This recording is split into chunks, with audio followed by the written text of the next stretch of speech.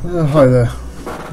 Okay, so today's little project, it's another one of these eBay kits.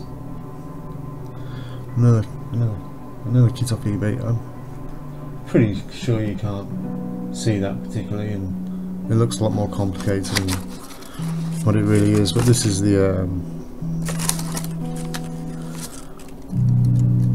schematic. And here's the parts.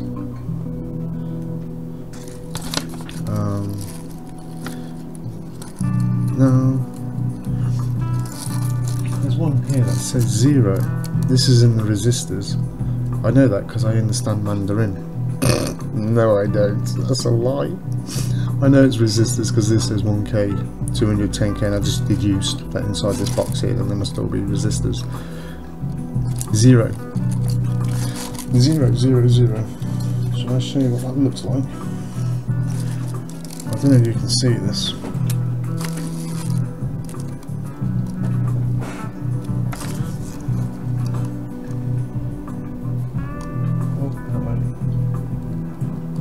But it has one band on it, right in the middle there, that black one. I'll pull that back out a bit further.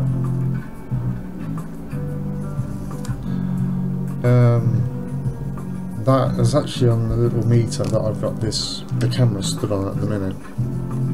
It says it's a damaged or unknown part.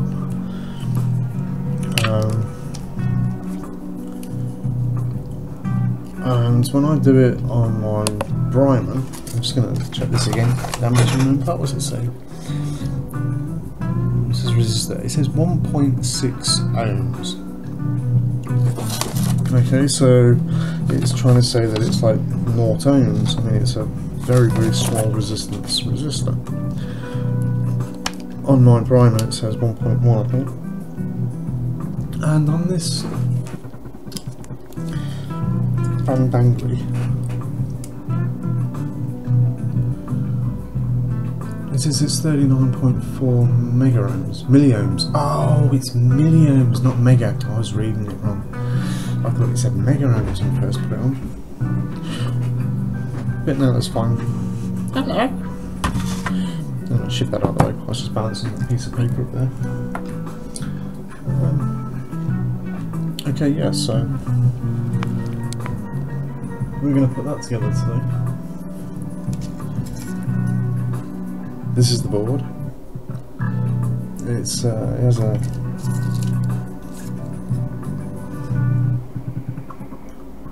sorry about the music. It's freebie music off the internet. If you can hear it, I don't even know if you can hear it or not. But I've had my Tesla coil on the go in here, and it tends to play buggery with my with what's on my hard drive or on my phone. I don't know if it was on my phone first. But anyway, before I'm not going to pull this. I never understand why they don't just sink it into the socket slightly, rather than have it on top, but where they can.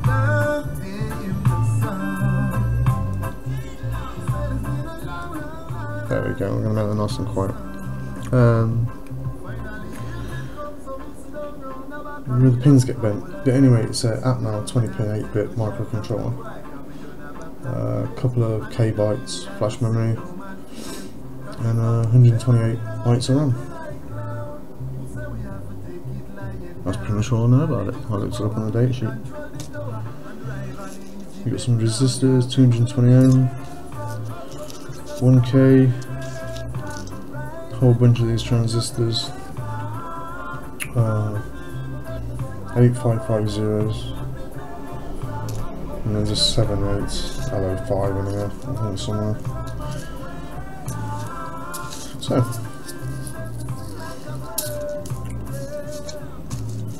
the plan today is to put this together, and hopefully we'll be on to a winner, because if I remember correctly, I've got another one of these very, very similar. It's just slightly different. And I think this is for a battery. No, that's for a speaker. I think the other one had a battery, so... Oh, I don't actually know what this is, you know. For some reason I thought it was a clock, but now looking at it now, it doesn't have a battery. I don't think it's a clock, because how would it remember the time? Maybe an alarm or something like that. Doesn't look like it's gonna have... I don't know what it is. It doesn't actually say what it is. It didn't say anything on the package either, so that's another one of those couple of points in eBay thing. That's not what it is. Oh, it's got a microcontroller on it, so it's got to be something. It looks like a clock. It's got, you know, got a display. 7 seconds.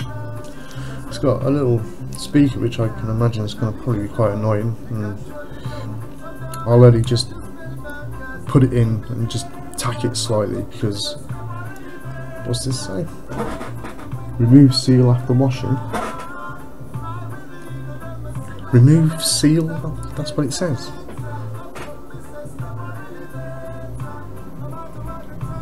Oh, this thing's not going to focus, is it, on anything? It's just not going to focus. But I promise you that says remove seal after washing. Is that for me? Did I need to wash this? It's like the whole thing, you know, you're supposed to wash your fruit before you eat it, because it could be sprayed with something to help keep it preserved or keep things off. I don't know. But they normally say wash before use. I don't understand that. If you've got a big bowl of blueberries, how would you wash them? You don't put them in the washing machine, do you? I tend to just hold some down in a bowl, because they tend, when you run water through them, they tend to float and try to bugger off down the sink plug hole. I always wondered how you wash them. I can understand how you wash an apple.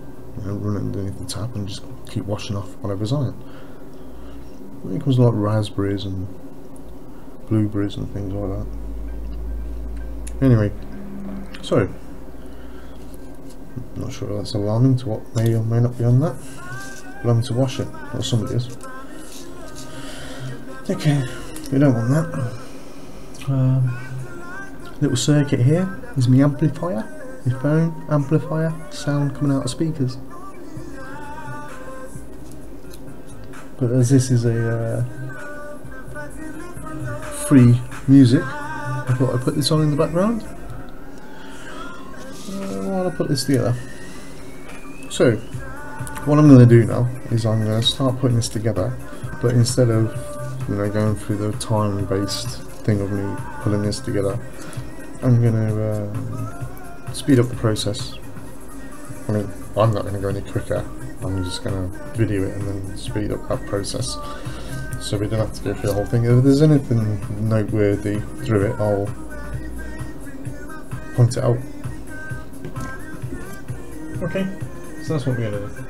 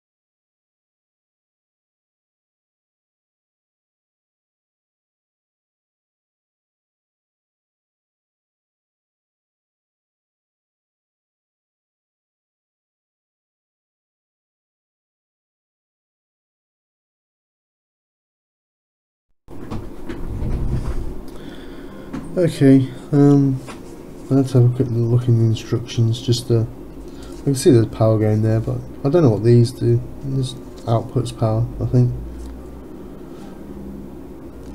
It seems to be like some sort of clock, timer, countdown, stopwatch, why you'd ever want it, I don't know, device with an awful lot of components, and like that AT89C2051 processor, but it wants powering up between 5 and 12 volts, so I'm going to do that now. We've got channel 2 on the go, so I've got channel 1. 7 volts, 100 milliamp, that'll do. So some cables. My bench is made out of metal. Well, at least the frame is, and underneath the actual desk part at the top, I've got a lot of magnets out of hard drives. So, and I put all my cables on there, so it's very easy to get hold of. Well, I may as well just go straight in here with these, won't I? If I can. Oh, it's a little bit challenging. I might have to stick a... Yeah, I'll have to stick something in there just to make it a little bit easier to get hold of. There are plenty of these wires.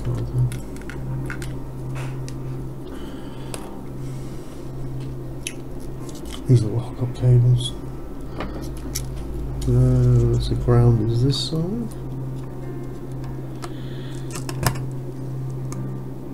I know it's probably not the right the right colour for ground, but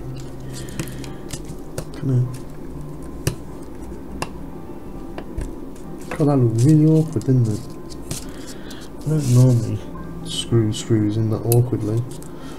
It's just that I've got to. For some reason I got so used to having this lens light in front of me, I tend to do everything looking through it. Okay, so we got it says I've actually got those the wrong way around. It's not very helpful. Just keep the wires sort of like relatively to the right polarity. At least there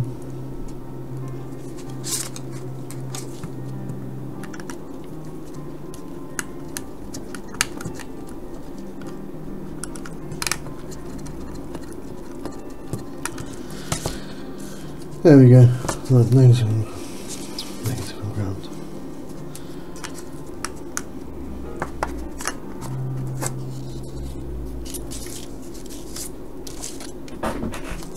Get off. Okay.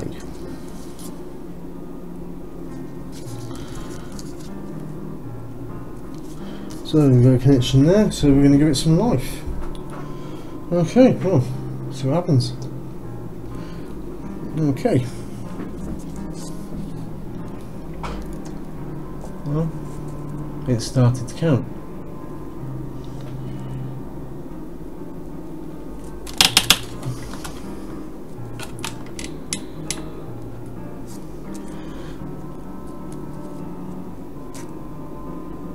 I've got no idea.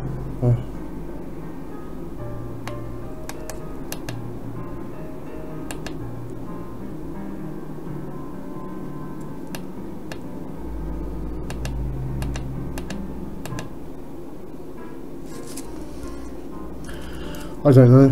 I don't actually know what it's supposed to be. I presume it. Well, is it a clock?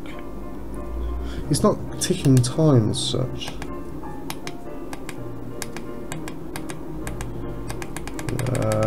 No idea what I'm doing. Oh, maybe that's the time. Is there a time on it? I'm just pressing the buttons, just wondering if I can. It looks like it's counting seconds, but I don't know if that actually refers to the time. Might be nice to have a little digital clock, if it is a clock. I think it's a timer. It costs. I'll look it up. I have. Do you know I was about to stick a real solder behind the behind the circuit board to prop it up just while I have a quick look on the computer. If anybody wants to, they can watch time ticking past. This is a clock as well. This has actually got the temperature sensor and all sorts to go to be done. There's a lot of SMD parts on there as well, which is I may do that tomorrow. Yeah, a quick look around. I shan't tell you what it's supposed to be.